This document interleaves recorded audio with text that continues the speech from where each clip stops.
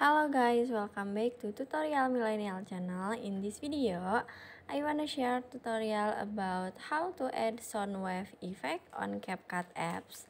Now let's get started. First, open the CapCut apps and click new project. Add the video that you want to add soundwave effect, this one, and click add at the bottom. Now I wanna show you this is the original video like this.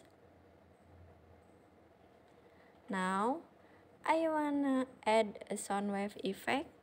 Just click on the effect at the bottom, click body effect, and click at the menu you can click decoration, this one, and now swipe down until you can see soundwave effect, this one.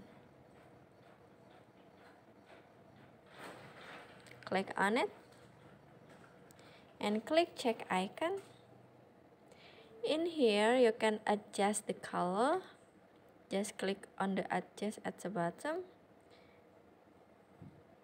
You can adjust the color soundwave is like this. This is the yellow, green, blue, red, but I wanna choose red lah, like this. Now click check icon at the bottom and set the effect until the end of the video, like this. Finish. So that's how to create video with soundwave effect on CapCut apps.